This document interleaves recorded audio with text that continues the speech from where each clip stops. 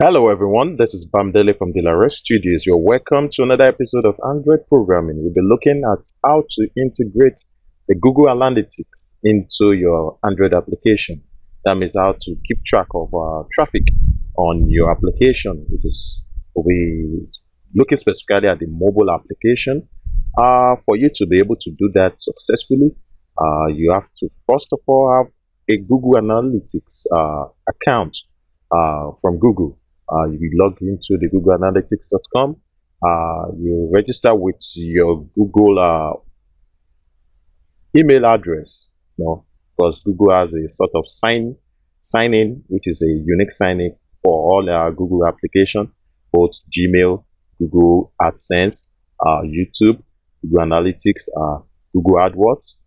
You only use your email, that's your email ID, to sign in into this platform. So for you to be able to use Google Analytics, you must have a Gmail account. Okay.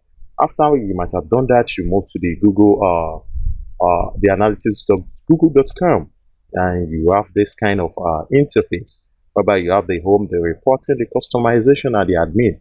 You move straight to the admin. Definitely, if you're still fresh in this, you won't have any account running. You have to set up this. You have to create a new account, or you have to create a new platform.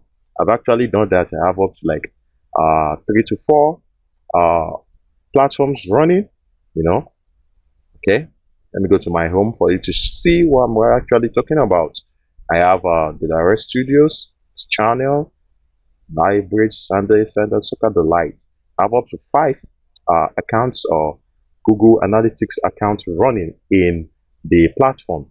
Okay, I need to customize, or I need to create a new one for this particular application, so that we'll be able to keep track of our mobile session using the Google Analytics. Okay, I move to my admin.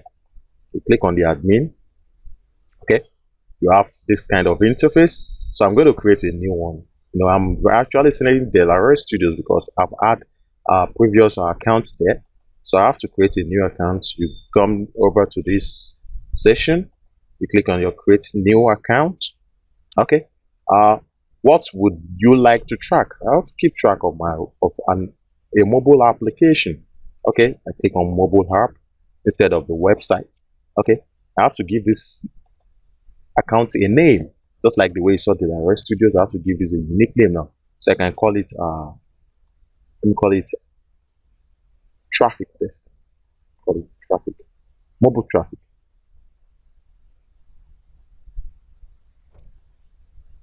Mobile traffic.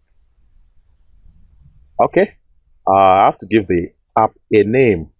Let me call it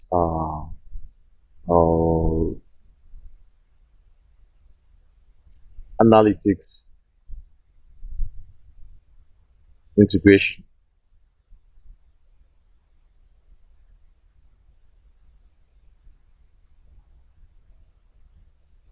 Okay. Analytics integration.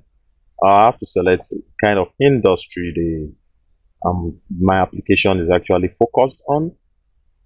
Let me just pick jobs and education. Okay. There's a reporting time zone, which I'll leave it at the United States.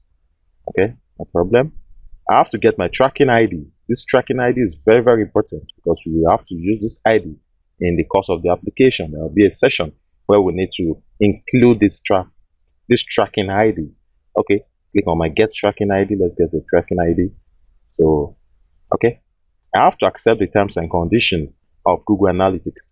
Okay, I have to accept this. Right, my account is going to be created, and I'm going to have a tracking ID. Okay, it's actually saying iOS. Okay, success. It's fine. Let me scroll up. Okay, can you see it?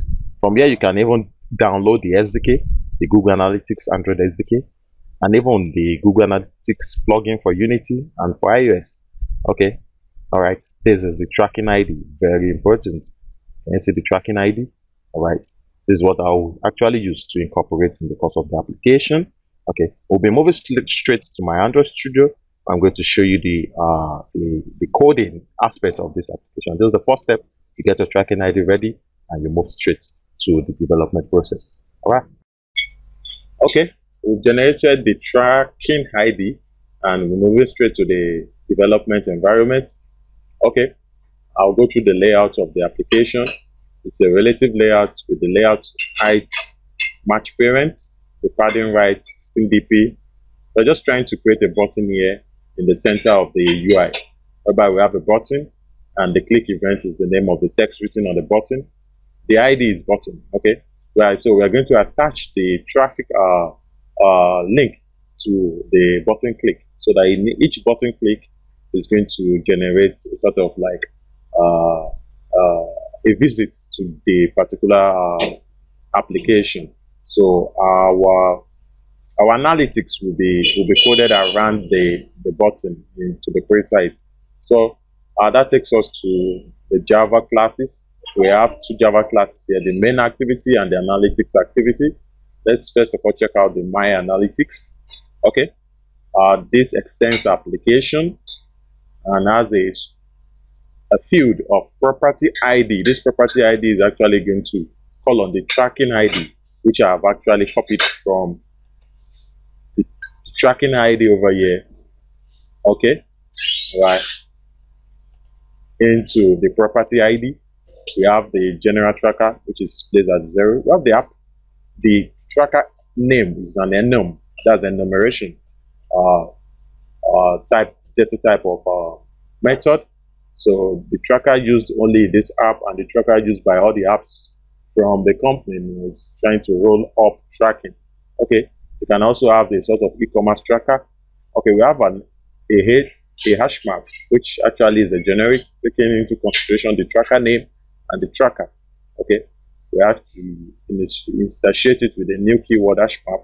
We have the my analytics method calling on the super my analytics. This is like a constructor, of the class my analytics.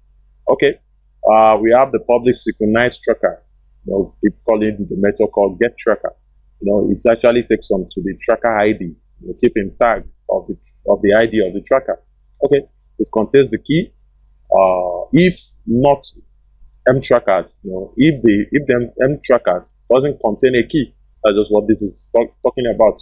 The Google Analytics is going to get the instance and also pass the tracker, which is the T, calling on the tracker name, the tracker property, the global tracker, and also the analytics XML global tracker and the e-commerce tracker, if there's any. Okay, and also return the M tracker.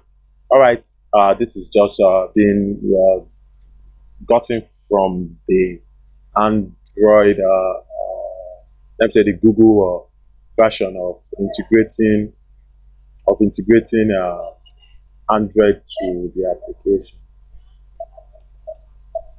Now we have the main activity that actually calls on the content view. It's going to set a layout to activity name, and there is a tracker called T. This T is actually going to call on the analytics. We're going to get an application method and get the tracker, the analytics, and also the tracker name with the app tracker.